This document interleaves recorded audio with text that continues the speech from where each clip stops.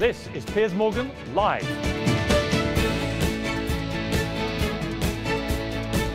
He's been called the breakout star of 2013 while co-writing songs and touring with the delectable Taylor Swift. Singer-songwriter Ed Sheeran joins us now. Well, Mr. Sheeran, haven't you done well for a boy who, this is my favourite picture of the year.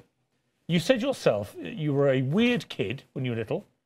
I wore big glasses, had hearing problems, had a stutter, and I had ginger hair. And we have a picture confirming at least some of that. Yeah. When you look at that little boy, what are you thinking?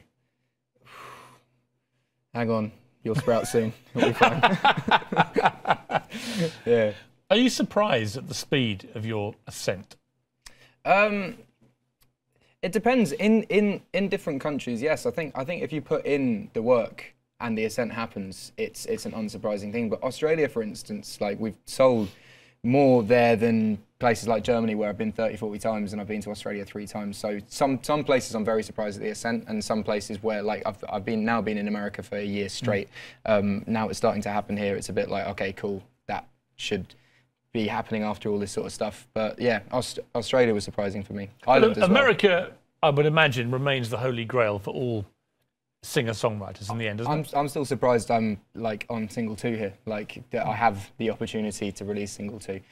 For English musicians, America is always an untouchable thing, and it's always somewhere where you'll go and do a little bit of promo, try it out, and then just really just do it all at home and break England. But I think since Adele and One Direction and Mumford & Sons and all these people have had massive amount of success here, American radio are taking a bit more interest in British acts. You're 22 and you're touring with Taylor Swift, who's 23. You're both single. I'm doing the maths here, Ed. Anything you want to get off your chest? No, not necessarily. No truth to the rumour I'm just about to invent that she dumped Harry Styles for you?